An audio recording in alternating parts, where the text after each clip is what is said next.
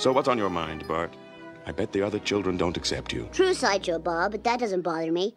You see, my sisters and I have been doing a little investigating, and it looks to us like Krusty was framed. Framed? Well, the videotape showed that the thief used the microwave oven at the Kwik-E-Mart. But Krusty couldn't go near the thing, not with his pacemaker. Well, you know, Bart, as much as I love Krusty, he was never one to take doctor's orders too seriously. Well, maybe. But get this. Krusty was illiterate, and the guy who robbed the store was reading the Springfield Review of Books. Ah, well, Bart. The fact is you don't have to be able to read to enjoy the Springfield Review of Books. Just look at these amusing caricatures of Gore Vidal and Susan Sontag. Yeah, I guess those are kind of funny. Bart, children, this whole sordid affair has been a shock to all of us, but we must get on with our lives. Let's try to remember Krusty not as a hardened criminal, but as that lovable jester who honked his horn and putted around in his little car. And shot you out of a cannon. And shot me out of a cannon. Yes, we will never forget that, will we?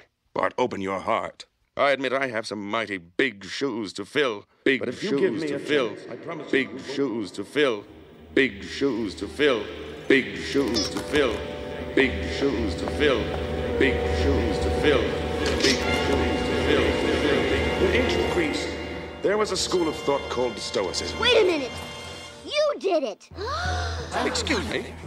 Attention, fellow children! Krusty didn't rob that store. Sideshow Bob framed him, and I got proof.